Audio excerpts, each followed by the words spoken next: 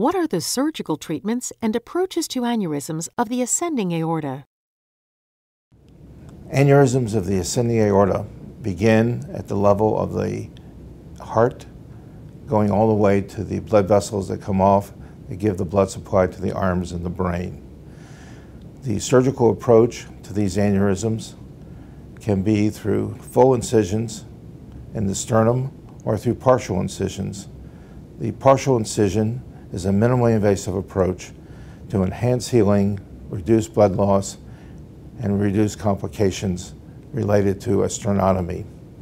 And therefore at UCLA we try to approach all of these aneurysms under non-emergency conditions through a less invasive approach.